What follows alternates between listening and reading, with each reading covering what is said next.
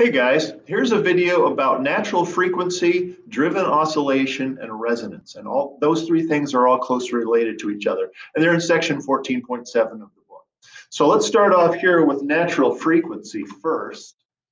All right, the concept of natural frequency is the frequency at which an object oscillates if it's after it's been disturbed. And we'll see here that every object has a natural frequency or some combination of natural frequencies. It's easier to show than to tell. So let's get out a bigger camera here. There we are. Hi, everyone.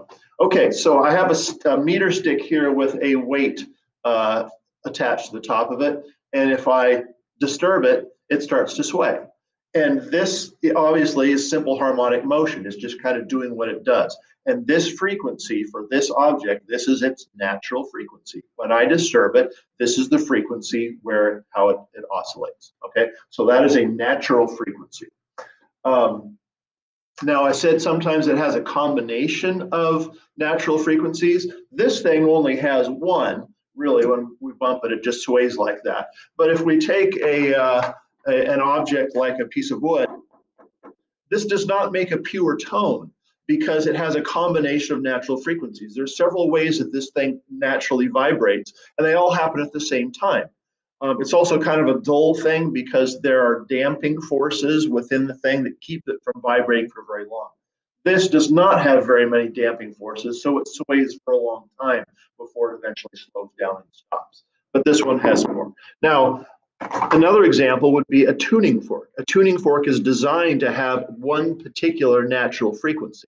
This one is 512 hertz. That's a C, a middle C. So I think this shows up on the in the sound. This makes a very pure tone because its natural frequency is precisely 512 hertz. Okay, so every object has a natural frequency or some combination of them, and that determines the tone that it makes when it's struck or disturbed. Okay, now we move on to the next idea, which is driven oscillation. It is possible for me to make this thing, force this thing to oscillate at something other than its natural frequency. And the technical term for that is a driven oscillation. So it wants to do this, but if I want to, I can make it go slower. I'm driving it at some frequency other than its natural frequency, or I can make it go faster, whatever. That's called a driven oscillation. Now, driven oscillation comes up in several contexts, but one example here, again, with the tuning fork and the whiteboard. This whiteboard has a particular natural frequency, but if I hit the tuning fork, I can make the whiteboard oscillate, vibrate at the tuning fork's frequency. So the tuning fork is driving an oscillation in the piece of wood here, the board. I'll do it again. So I have to keep on talking while I do this because the electronics in the computer take out background noise like tuning forks. But as long as I keep talking, it has trouble distinguishing, so the sound still comes. So that's why I'm talking while I'm doing this. Let's try it again. Okay, so the quick brown fox jumps over lazy dogs. The quick brown fox jumps over lazy dogs, and the tuning fork makes more noise when it touches the sounding board. Lots of musical instruments work on this principle.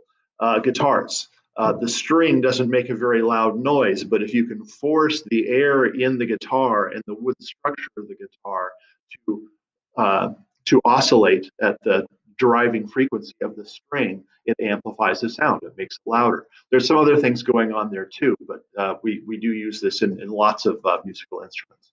Okay, hopefully that part came through. We'll see when I get to the editing. All right, so we have natural frequency and driven oscillation. Now, when we combine both of these things, then we get the phenomenon of resonance. Okay, so what I have here is some rubber bands. Yeah, they show up, and as you can see, when I pull on the rubber bands, I don't deflect the stick very far. You might be able to see that it goes a little bit when you compare it to the line in the background there. But I think you'll agree the rubber band does not pull this thing over very far. However, if I drive the frequency, that was smooth. Let's try that again here. If I pull on this rubber band to drive the stick at its natural frequency. So this is a driven oscillation, but the driven oscillation matches the stick's natural frequency. And as you can see, now it's moving quite a lot. It's moving much more than the rubber band by itself can make it move. And this phenomenon is called resonance. The stick is now resonating. Now, a couple things to point out here. As I do this, the oscillations, the amplitude is getting greater and greater. And if I do this enough, I may be able to break the stick. I don't want to break the stick, so I'm going to stop now. So when an object resonates, like this stick, the amplitude tends to increase. It doesn't always increase, because if there are damping forces that stop the vibration faster than I can make it build, then it won't resonate. So if there's damping forces involved, it won't always resonate. But an object can resonate if it is driven at its natural frequency. So an object can resonate if a driven oscillation matches its natural frequency. And the amplitude of the oscillation tends to increase as the thing resonates. We care about resonance very much when we build structures, because we like structures to remain stable and stationary for the most part. But if things will resonate in a high wind or an earthquake, or when a bunch of people are walking across a bridge in step, or a car is driving across a bridge at the proper speed, that can be really, really bad, because the structure can start to shake, and it can literally shake itself apart. Okay. Yep, that's all we got. Alrighty, so now we're going to have you watch a video about a rather extreme example of a structure resonating. The Tacoma Narrows Bridge, dedicated in 1940, was the pride of the Northwest. Then, the third longest suspension span, it became known as Galloping Gertie, as it swayed in the winds sweeping up Puget Sound. 4 months after it was opened, those winds sent the bridge into a rhythmic dance of death. It literally shook itself to pieces. Caught in the middle of the bridge was a Tacoma newspaperman.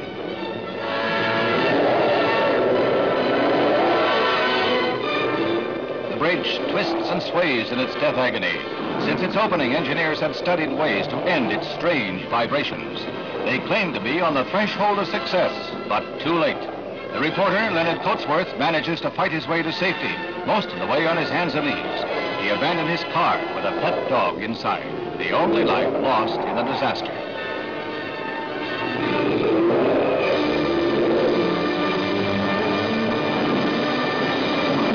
The giant cables are under stupendous strain as the great roadway of the bridge whips about like some fluttering ribbon. These pictures have been acclaimed as some of the greatest ever filmed. Here it goes.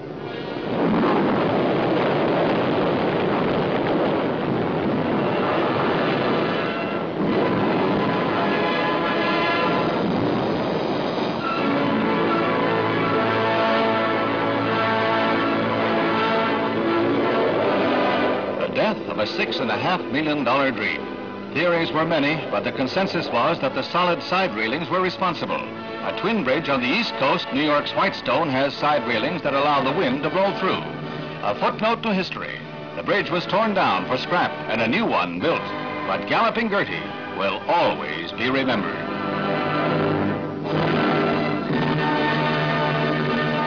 Okay, so I hope you found that interesting, and you may have seen that before. It's a very famous video.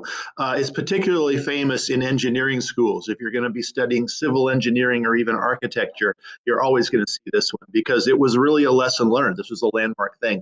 At the time this bridge was built, suspension bridges were a new technology, and they hadn't worked all the bugs out yet, and that's the way it is with any new technology.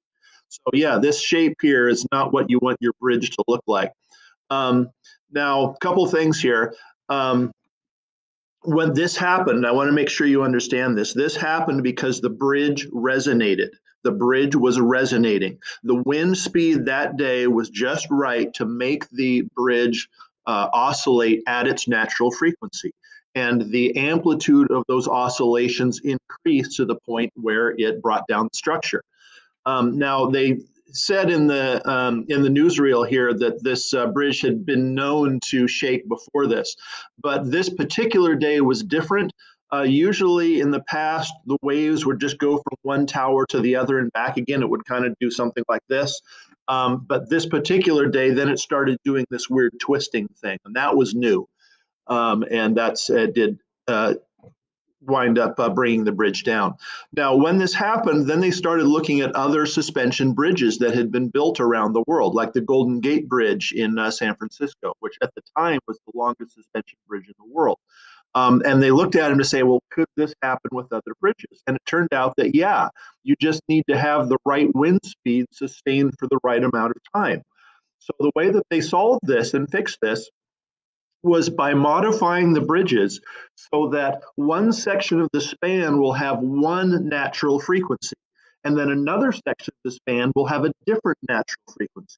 So if the wind speed is blowing at the right speed to make one part start to resonate and do this, then the other part of the span will damp out the frequency because it's not resonating.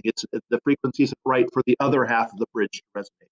And then likewise, if the other half of the bridge is able to resonate because it was a different storm, a different wind speed that day, then the first half of the bridge will damp it out. And that's a way to greatly reduce the hazard of this sort of thing happening. So yeah, they modified bridges and they learned how to do it. And modern suspension bridges don't do this anymore, as far as we know. Another thing that they did is they made the bridge deck thicker. You can see on this one and in the different angles during this video that the bridge deck was very thin. They wanted to make it look very thin and graceful like a ribbon. And they realized that that just doesn't give it enough stiffness to withstand this sort of thing. So yeah, they made modifications to suspension bridge design, and it doesn't do that anymore. So anyway, what does that bring us to here?